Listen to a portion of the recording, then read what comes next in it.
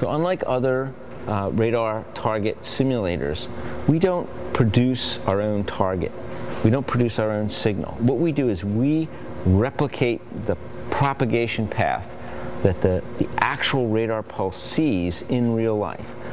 So we take that pulse and we add 4 features. We add the delay associated with the propagation path. We add the loss associated with that delay. We also add a Doppler shift to the radar signal. This is the actual radar signal that's produced by the user's radar. We add a Doppler shift to that signal that's associated with the velocity of the target up to hypersonic speeds of 5,000 miles per hour. And then, of course, we add the loss associated with the radar target cross-section. So small targets produce a lot of loss, large targets not so much loss, and the actual path that you'd expect to see in the real world when you're using the radar is what we reproduce in this instrument. So the way this instrument is used, the customer will create a scenario associated with a target path. So it could be an aircraft, it could be a land target, but the things associated with that path are the distance from the radar, how fast is the target moving, and how big is it? How much of a reflection that it is produced. So from this front panel, the user can go in and select a scenario that they want to run. And that scenario is then loaded into this table. There's a preamble associated with the scenario that includes things like the radar, the expected radar signature, how wide is the pulse, what's the pulse repetition rate, information that will be used by the system to detect the pulse and allow the system to change states during or in between the radar pulses. So these changes are invisible to the radar itself because they're occurring in between the pulses.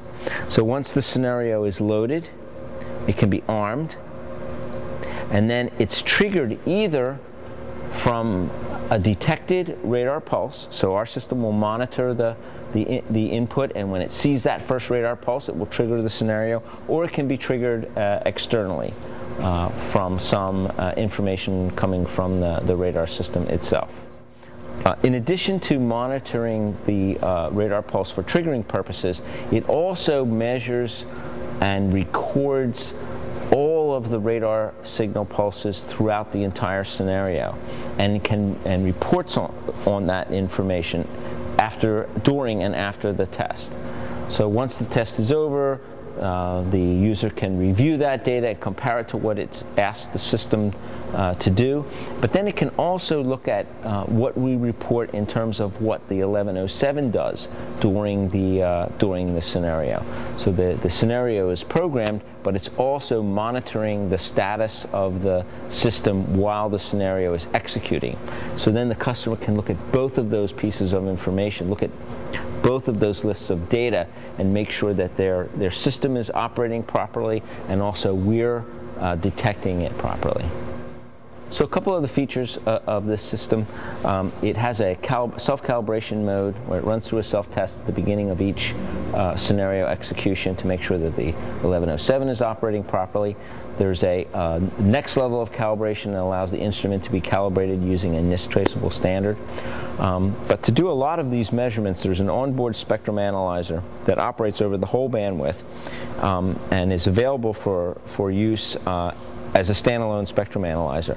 So you can look at input signal levels and spectrum, output signal levels and spectrum, and all of that information can not only be displayed, it can also be recorded. So that's selected down here with this signal analyzer button, and you switch back and forth between signal analyzer and scenario graph. The scenario graph just shows what distance and target velocity the scenario is programmed to execute, and the spectrum analyzer mode will show, or the signal analyzer mode will show the actual spectrum of the recorded radar input signal. It can also be switched to the output as well.